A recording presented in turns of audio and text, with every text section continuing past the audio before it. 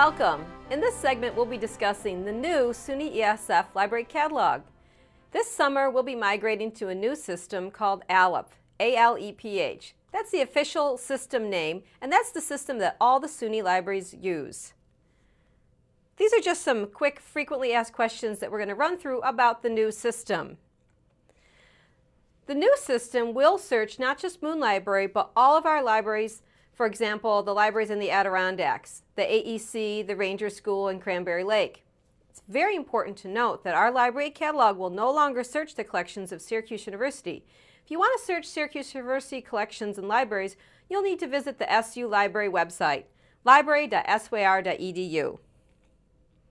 To get to the new Moon Library catalog, you would want to go to the Moon Library website, www.esf.edu/moonlib. And you're going to want to look for a box that says Search Books and More. And once you click on that option, you'll see this main search screen. And we're going to go a little more in depth to talk about what you're going to see. This is the basic search screen that you'll see when you go right into our library catalog. Let's run through what some of these searches are. When you get to the basic search screen, you're going to have the option to search for keywords, authors, titles, and subjects. So here's some tips. If you're searching all the fields, if you're searching by keyword, you need to remember that the system is putting an or in between all of your keywords. So it's going to be searching titles, authors, contents, and subjects. So you're going to get a really large number of results. The other ways that you can search include searching by words in a title, where it's only searching within the title field. Obviously, searching by author name is very specific. You'll get a finite number of results there. And you can also search by subject, but you have to be careful because those are special Library of Congress subject headings. If you don't find what you're looking for with subject headings, try to search by keyword or all fields. This is the other search option that you have in our new library catalog. It's the advanced search. And here you can combine keywords, and you can also do lots of limits. Let's talk about that some more. When you're in the advanced search option, you can use pull-down menus and you can choose different ways that you want to search. You can also choose to have words adjacent. So if you're searching for something that you know is a phrase, like acid rain, Great Lakes, or zebra mussels, you can say that you want to search for that as a words adjacent, as a phrase. It's important that you should use Boolean operators, and or not, and that's going to help you narrow or broaden your search. Some other great features about the advanced search screen are that you can limit by year, by format, and by collection. So if I'm visiting the Adirondack Ecological Center, I might limit my search to just that library so I can search what's in that library location. Another neat tip is that you can use a question mark to do truncating. So if I'm searching the word forest and I put a question mark on the end, it'll find all forms of that word: forest, forestry, and forests. There's some other neat features of the new library catalog. You can save citations to your computer as you're doing your searches. You can email citations to yourself. And you can also check your library count to see what you have checked out and renew your items. Let's go ahead and let's go into the library catalog so you can take a peek at what the new library catalog looks like. So the screen that I'm showing now is the actual search screen that you see when you click on to search the library catalog. It's important to note that we are going to be doing a lot of customizing to the catalog. So right now we have some basic search options at the top, basic, advanced, results, previous searches. And as we refine the system and work with the migration from the old system to the new system, we will be tweaking these a little bit and improving on the wording of these search options and also the look of the screen. But the search types will stay the same: basic search, advanced search. So let's go ahead and do a search so you can get a sneak peek. And I'm going to go ahead and do words and title and contents, and I'll search for the series Birds of North America. And I'm going to go ahead and say go.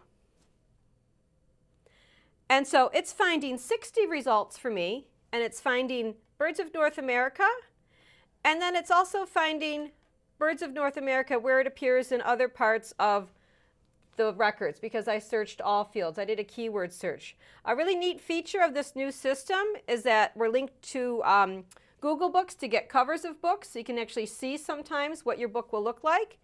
And from the main search screen here, you can see the title, the call number, and you can find out whether or not it's in the library. Let's go back to basic search.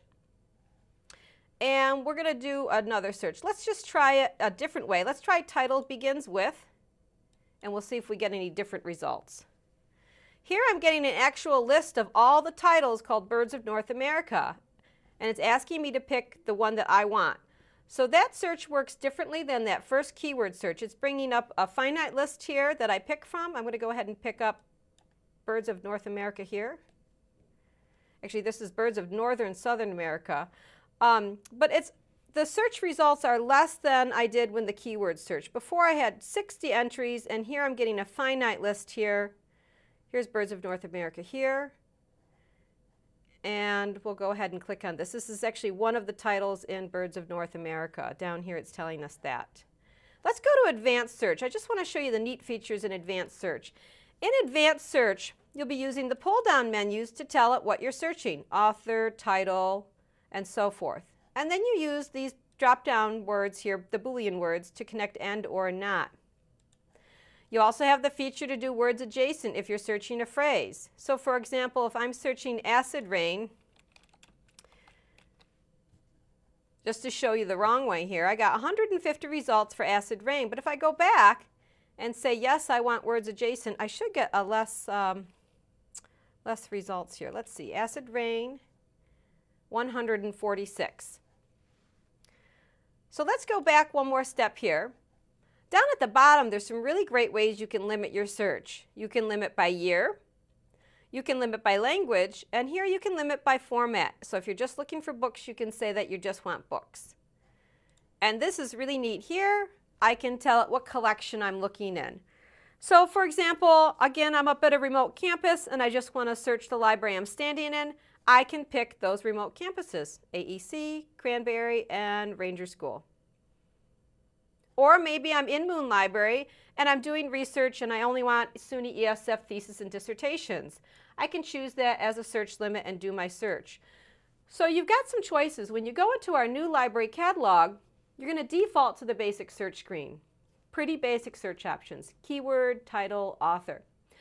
Under advanced search, you've got a lot more options. You can combine keywords, you can do your limits here. So I would recommend doing the advanced search. And let's go ahead and do a quick search here. We'll do Onondaga Lake. Oops, Onondaga Lake. And we're going to limit to just thesis and dissertations. And we're going to go ahead and search. I'm going to say, and actually I'm going to say yes, I want the words adjacent to, because Onondaga Lake is a phrase. We're going to have it go. And it found 54 results for Onondaga Lake and thesis and dissertations. Now just to show you, if you did this without any limits, Onondaga Lake, I always like to show the difference. I'm not putting any limits on, and I click go. I'm going to get a lot of results here, 268. So by using those limits, I can really refine my search and I can narrow that down. So the new system works a lot like the old system, basic search and advanced search, and you still have the options to save your citations and also email your citations to yourself. There's also a help button. If along the way you need any kind of help with using the catalog, up at the top there will be a help button. Let's talk about the new catalog a little bit more. So to remember, the new library catalog is still going to be linkable from the Moon Library homepage, www.esf/moon. There should be a search box that links you to all of our different search databases, such as searching our LibGuides, searching the actual journal article databases, and then there'll be an option that should be called Books and More. And that Books and More tab will take you to the new library catalog, such as it does now. It takes you to the old catalog. So again, in May of 2013, we'll be migrating to the new library catalog. And if you need any help along the way, there's a help button. We've also just created a LibGuide. so that if you have any questions along the way, you can refer to the LibGuide, libguides.esf.edu/library catalog. That's it for now. Thank you for joining me, and I'll see you next time.